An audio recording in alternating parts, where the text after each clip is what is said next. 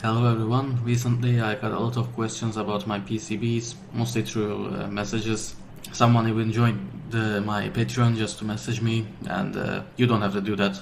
You can just do that. Contact me on Discord if you wish. But anyway, most of the questions I received are about the ADX-345 MCU, as you might expect, and I'll get to that. And yeah, a lot of the questions are about selling your own, which I'll also get to, but the summary of it is you can do that. There's nothing preventing you from doing that. I took that as a sign to redo a lot of the readmes and stuff like that on the repository, so now it is easier to navigate, easier to figure out what's going on, and actually stuff is in the correct folders now. There was a mistake of that as well, where the V0 breakout board, some of its parts were in the ADX-345 MCU folder, and stuff like that. But yeah, everything is hopefully fixed now. So yeah, I'm just going to go over the PCBs I have very quickly, and then I'll talk a bit more about the ADX-345 MCU, and I'll get to selling your own, and I'll also have a question that I want to ask as well when I get to that. But yeah, let's just start with the V2 Breakout PCBs. They are what they sound like. It's these set of boards. At least these are the revision 2. So this is basically a way you can connect everything using a DB15, a DB9, and a 17W2 connectors. Using those, you can run everything up to this board in the electronics chamber and run everything to this from the SKRs or whatever else you have there.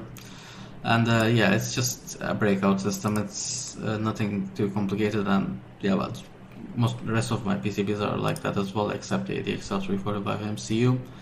But yeah, this not this one, but yeah, these PCBs are for that, and I use them on my Voron 2 mod series, so if you're interested in that, you can check that out.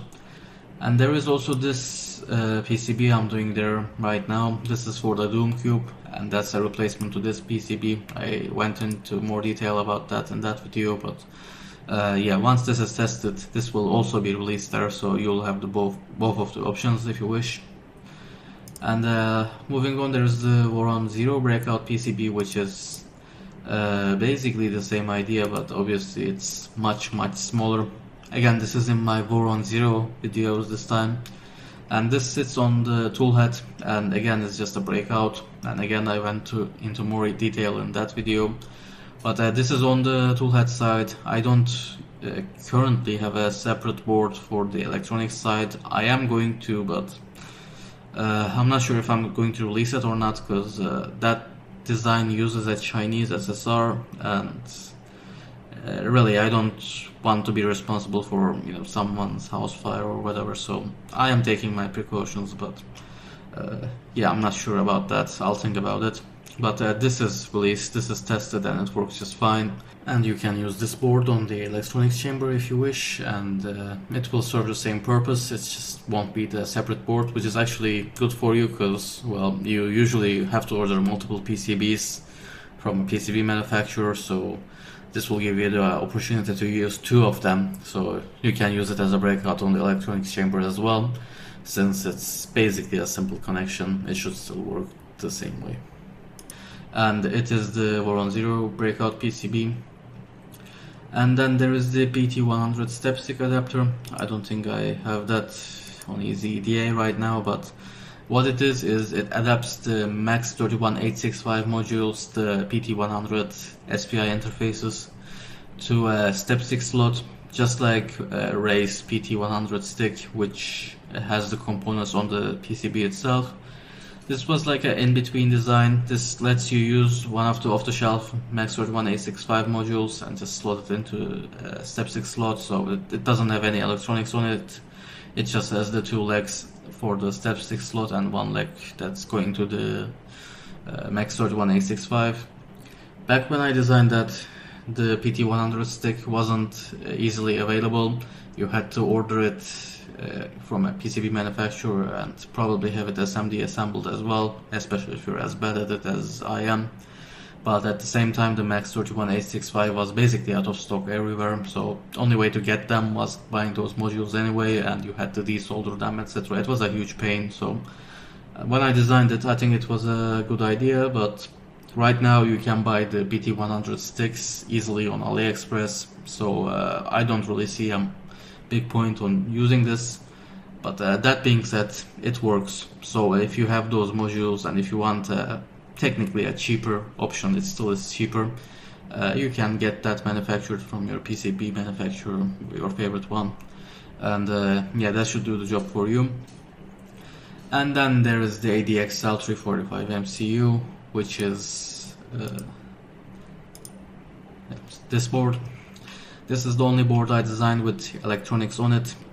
Overall, this was meant to be a relatively, because nothing is cheap if you have them custom SMD assembled, but a relatively cheap option that's also easy to use. That lets you connect the ADXL345 to your Clipper setup very easily using a USB-C connector. I went with USB-C, which I kinda regret because I went with a through-hole version because GLC PCB, at least at the time, I don't know right now, didn't do any connector assembly even with SMT, so I went with through-hole, and with through-hole for USB-C your options are limited, so I probably should have went with just a mini or micro, but I don't like those and I went with this, but yeah, it makes the sourcing difficult, so yeah, keep that in mind. But other than that, it's still available on DigiKey, and yeah, I explained this PCB in more detail in videos about that, so if you want more information you can check that out. But again, this is the only PCB that I have with electronic components on it, and back when I designed this and I ordered it, the whole thing cost me $22 for 2 assembled PCBs, so $11 each. I think that was reasonable, you know, add $1 or $2 for the ADXL345 and another $1 for the USB connector. The whole thing cost you $15, which, yeah, it is a premium, but you know, it's not that much, especially for the convenience. And yeah, I really like this design for easily connecting ADXL345 to your Clipper and doing the resonance testing, removing it and putting in a drawer until you have to do it again, or you can move it to a different printer and go on like that. Though right now there is a problem with this, and that is the semiconductor shortage. So remember I said this thing cost me $22 for 2? Well, if I order it today for 2 again, it costs $56, so $28 each. And at the ADXL345 and the USB connector, yeah, you're looking at probably over $30 per module, so it's not cheap at the moment, and as I said, that's due to the semiconductor shortage. So yeah, for example, if you want to see the biggest offender there, it's this STM32F103. If we look at it, it cost me $367 per. That page doesn't show per, it shows the extended price, so let's go with that, $735 for 2 of them. Right now, for 2 of them, it's $32 or almost $33, and that is the biggest offender with the price. But basically everything's price increased. So for example, these capacitors, it's now $3, and it was $224, which yeah, it isn't as drastic of a change, but if you look at the percentage, it's still a pretty significant increase. And you know, let's just grab another expensive part just for comparison. I'm sure there is something. Oh yeah, the crystal, $643 right now. What was it back then? $474. So yeah, the prices definitely went up, and with the way things are going right now with the semiconductor shortage, if you follow the PC industry, you know, graphics cards and stuff like that, you probably have an idea. This is not going to improve anytime soon, so yeah, this kind of turned into a premium product just because of the market. But you know, if you are willing to pay for the convenience, it's still an option, and I have all the files you need to order it from GLC PCB on this folder, ADXL345, so the Gerber, the pick and place, and the bomb. And you will need a few more things like the USB-C and then ADXL345 module. Everything is linked here. But yeah, it is a premium option at this moment, and probably for a while too.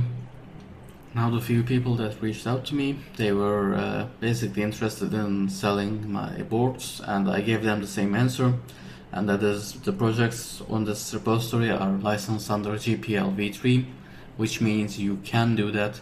You can basically do really anything as long as you credit the project, and as long as you don't also claim that I endorsed that sale. If you are selling my board, don't even bother contacting me. I'm not going to advertise for you. But yeah, as long as you credit the project, as long as if you modify the project, you license it under the same license and still give credit. And that's basically the only limit. As long as you do all that, there is nothing preventing you from doing whatever you want, including commercial uses. But if you want more details, definitely check the GPL v3 license, the license file on my GitHub page, and that has the more correct information. This is just me summarizing, and I might be skipping over some details. But all of those people reaching out to me made me realize that there is a demand for this product. Like, there is a demand for people buying this assembled and ready to go. So yeah, that made me think about maybe selling it myself. And even if I do that, you can continue to sell on your own. By the way, that's not going to prevent anything. But yeah, this is just something that crossed my mind. This is not a sure thing, and most likely isn't going to happen. But still, I want your opinion on that. If I sold these PCBs, would you be interested in buying one? Even if you say yes, it doesn't mean that I will actually start selling it. It's just you know, it's a thought experiment at this point, but maybe it will lead to that. Now, I just talked about the prices, so it's not going to be cheap, and that's just the production cost. There is import taxes, there is shipping costs, etc. So I'm not giving you a number right now, and I'm definitely not going to have a big profit on it, probably very little in fact, because my aim would be to just get this out to as many people as I can. But yeah, you know, set your expectations realistically. There is import taxes, there is shipping costs, etc. But yeah, if you are interested in this, let me know in the comments below. But yeah, that's kind of it for this video. I just wanted to highlight this repository. As I release more PCBs for the existing projects and for more projects, this will be updated. Random PCBs might not sound like the best name for the repository. I mean, that doesn't sound great, but it is basically what it is. PCBs I designed for random projects. So far they're all for the Vorons, but maybe there will be other stuff in the future as well, and even if there aren't, they're all sort of different purposes, so they are random, so you know, it still works. And yeah, I'll link this in the description below if you're interested in that. And as I said, that's it for this video, so I hope you found this video interesting, and thanks for watching.